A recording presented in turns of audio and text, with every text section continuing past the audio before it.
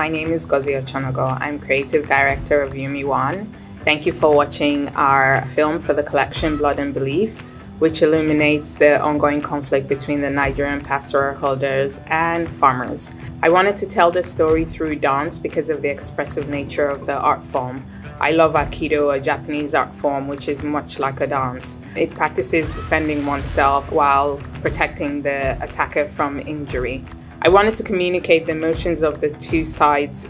I saw two groups of people wanting the same thing: to survive, to feed their families, and sustain their livelihoods. To me, they were both saying, I am angry, I'm frustrated, I feel despair, and I am not heard. I wanted the emotions to be what you took away from this film, because really that's what makes us human and that's what connects us all. My name is Sarah Golding and I am the choreographer for Blood and Belief. Initially, I received a message from Gozi on Instagram and she briefly told me what the project was about. Following that, we then had emails and conversations about the project, and it was then I realised actually how important this is and how important it was that I was a part of it, being of Nigerian heritage. It really allowed me the time and space to do the research about the conflict between the farmers and herders. I wanted to work with a female choreographer because in conflicts, women are never heard, and it is us who lose husbands as well as children. Another really important part of the process for me was understanding a little bit about Koroso dance, which is traditional dance of the Fulani people, which is where the herdsmen come from. It's a lot about steps, which I love. I love understanding steps and rhythms.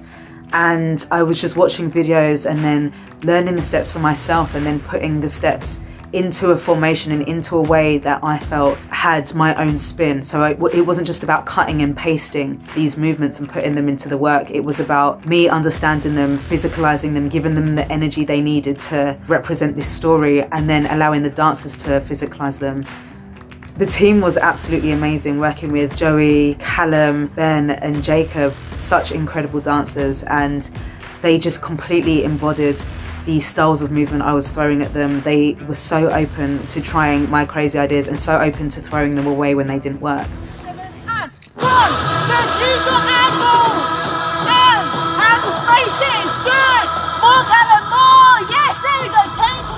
It was very difficult trying to shoot a film during a pandemic, but Sarah had worked with 3 of the 4 dancers before and I completely trusted her. Obviously in fashion shows we see the items of clothes on the body and how they fall, but they just move in such a different way when the body's dancing, and I think that just adds another layer. It is a Nigerian story told by a diverse mix of dancers, which really embodies U.Mi-1's ethos that we are one. While it might seem like a local conflict, climate change is the reason why the herders move down south quicker than they usually do, and as population explodes, they come into conflict with the farmers. We've seen like the forest fires in Australia, we've seen flooding in different countries, even here in the UK. But because their infrastructures are still intact, you've not seen that social aspect of, human beings turning on each other. The film explores our innate feral nature, but within it, you see beautiful moments of our humanity.